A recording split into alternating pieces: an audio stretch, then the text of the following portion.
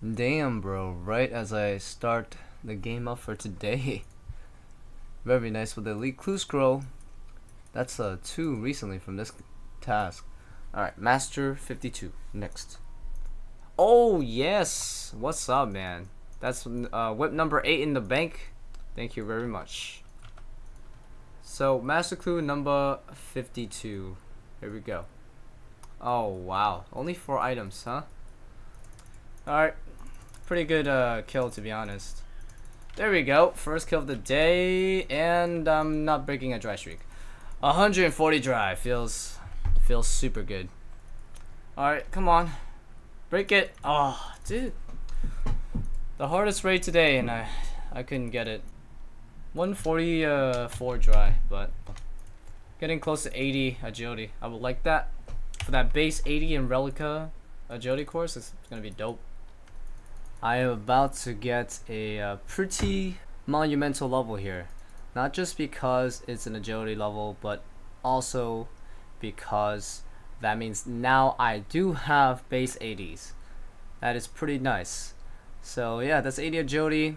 So I do need to do agility for some marks for stamina pots. And now I can use the Relica course, no problem.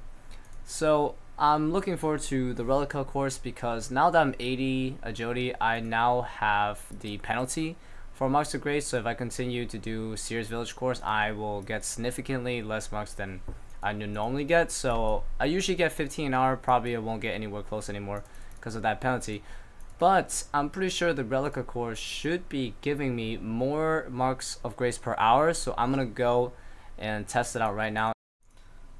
So I have done a little bit over an hour now of the Relica course, and I'm getting around 48k agility experience an hour, which unfortunately it's quite a bit less than the Sears course. Sears course I was getting like 4k pretty easily, but I believe you can get up to the same experience rate here at higher agility levels, because currently I do fail this course quite a bit. Like I've noticed I've probably fallen like 6 times or something in the hour. But in terms of the marks of grace, it is really good. So this is the main thing that I care about the moment, is the marks of grace. So it's almost the same as the Sears course back before the penalty. So I guess it's not too bad. I have collected quite a bit of insult heads at this point, and with the 354 Absolute Demon insult heads, I can get myself 90 prayers. So I'm gonna go and do that. That way I will get myself base 90 combat essentially.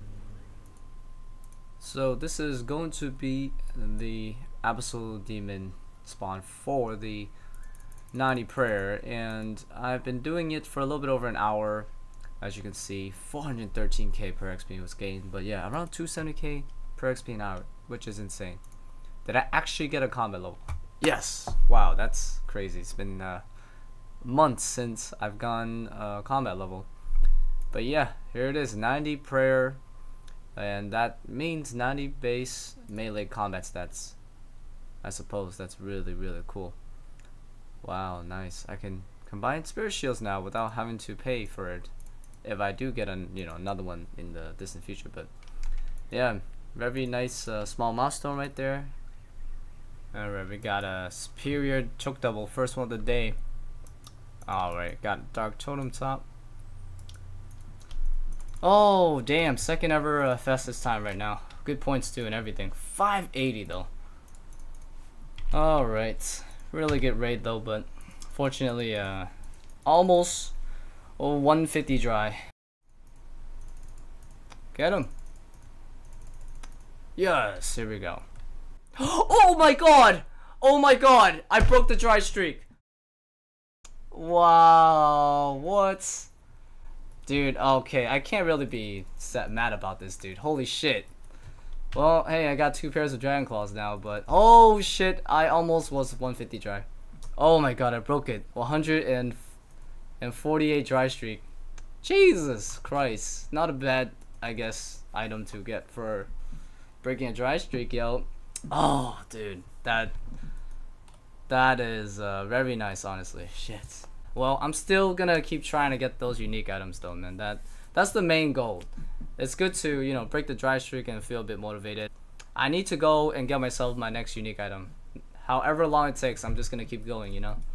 It could be a twisted bow, you never know. 35,600 points, pre-R points.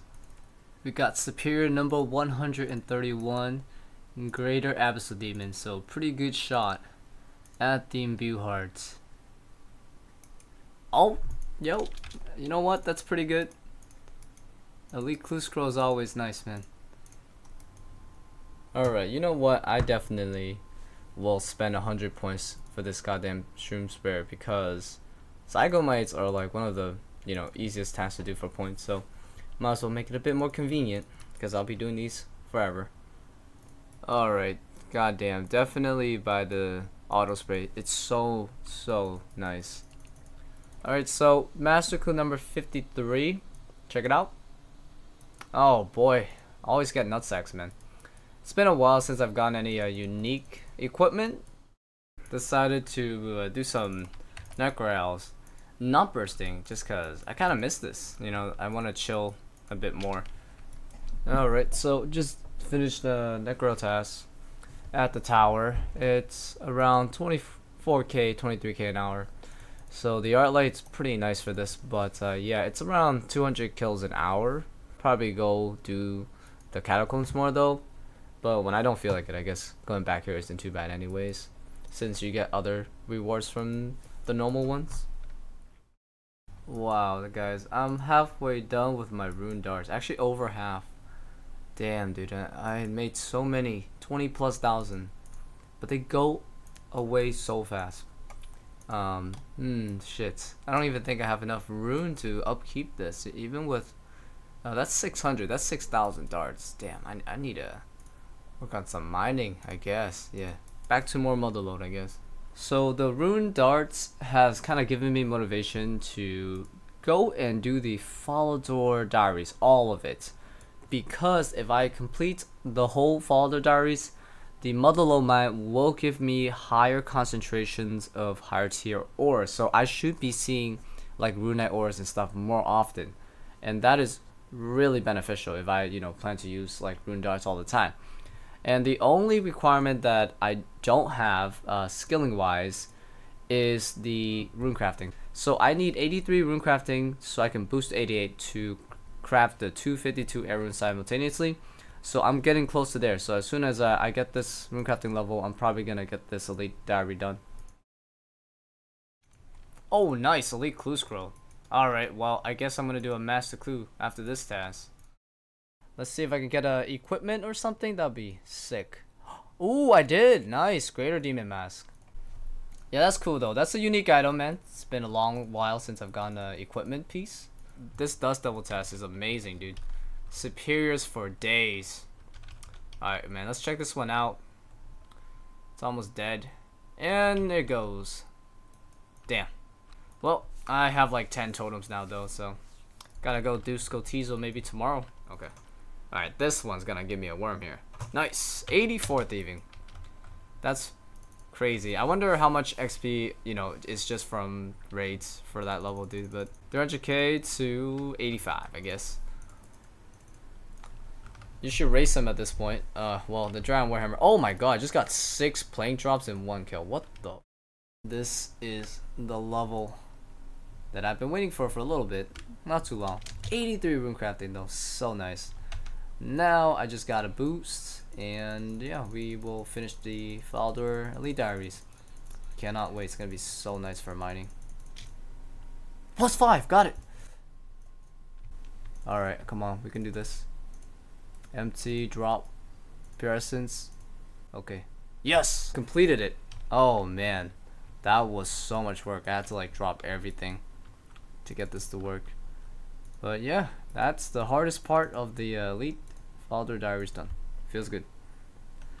Give me the roots. Yes! Elite Follower Diary task done for that.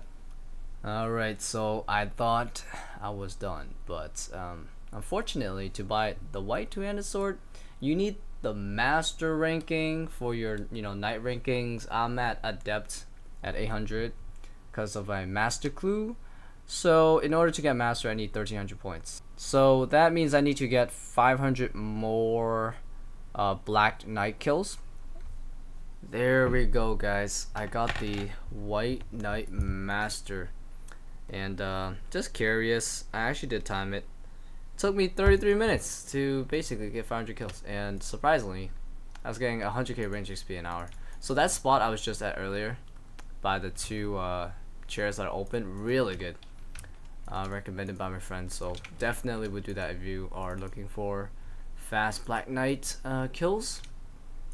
Alright guys, I should be able to buy a white 2H. Yes, and it should say complete all the elite tasks in the folder area.